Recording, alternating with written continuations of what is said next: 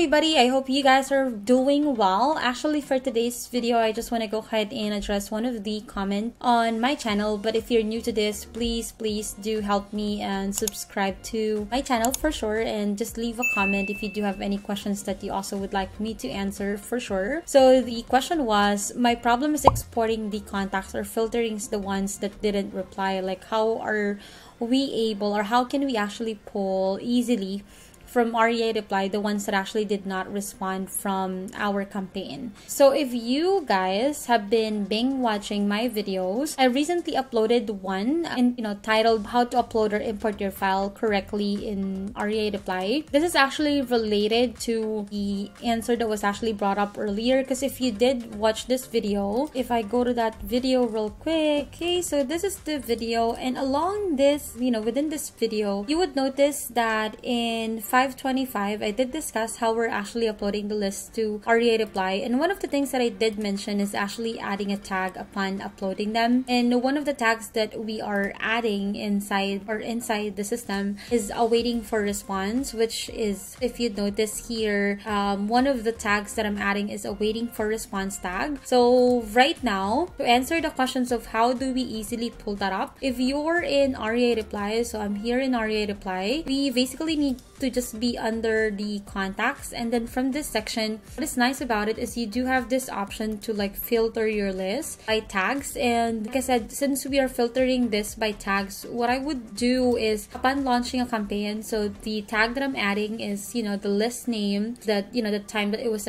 actually uploaded. So as you notice, say I want to see everybody that's in this list, and then I also want to see, so you can see that I can tag is similar to this tag, and then you can apply that. And you can add additional filter that also include, if I want to include everybody that also has the tag awaiting for response.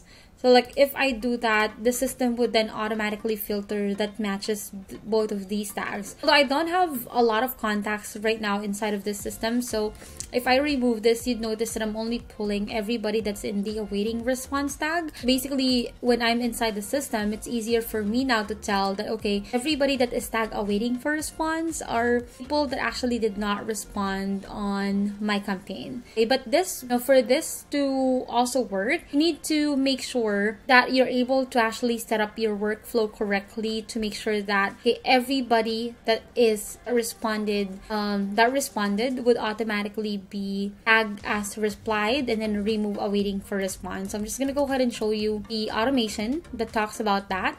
So if you go to like our automations under workflows, we do have a specific replied stage. So here, there is a reply stage that actually covers that, okay, if somebody is tagged as replied, or somebody actually responded from a campaign, what I want to happen is to make sure that that person will be added in the stage replied. At the same time, it adds the tag replied and removes the tag, all of these tags not related to that, and one of the tag is awaiting for response or awaiting response. And the moment it's removed, we know this person already responded, and if that's not removed, this person has not yet responded. So that's actually how we are going about, okay, filtering which ones have not responded on a specific campaign yet. So yeah, select is awaiting for response, and I can easily go ahead and select that list and export them from Reireply. So this is like export, so you can export the list, or you can add them to another text campaign. Maybe if you want to just send them an all at once text, if it's just one, then you can do like just one text message, or just add them to a different campaign that you just created. Yeah, hope that answers this question.